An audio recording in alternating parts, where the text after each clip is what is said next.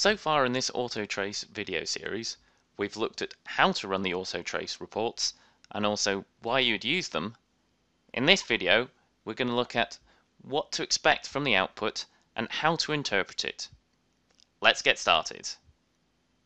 I have here a big SQL statement, which has a correspondingly large execution plan, which we can see in this Autotrace report.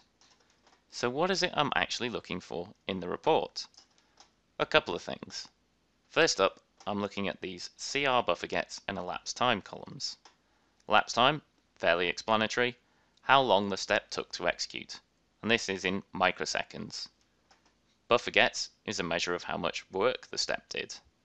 The more work it does, so the higher the buffer gets, the longer it's likely for that step to take. Now note that these values are cumulative. We've got this sort aggregate here, which has 79,000 microseconds.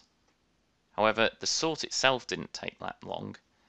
This is the cumulative total of all the operations below it. The sort itself only took the difference between this value here and the value below it. A similar logic applies when looking at buffer gets.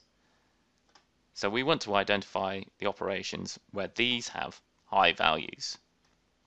The other thing we want to look for is steps where the value from the cardinality column is significantly different from the value in the last output rows column.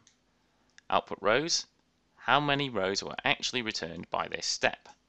Cardinality is how many rows Oracle thinks this step will return.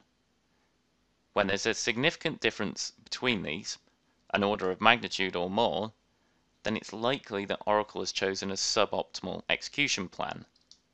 We need to look for these instances and see if we can get Oracle to improve its cardinality estimates and therefore choose different plans.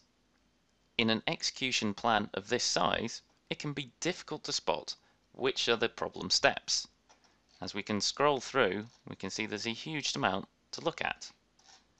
Fortunately, in SQL Developer 4.1, there's a new HotSpot feature. If we click that, it'll identify for us the places where the cardinality is significantly different to the last output rows. So we got here an example, it's estimating 5, but actually gets 111.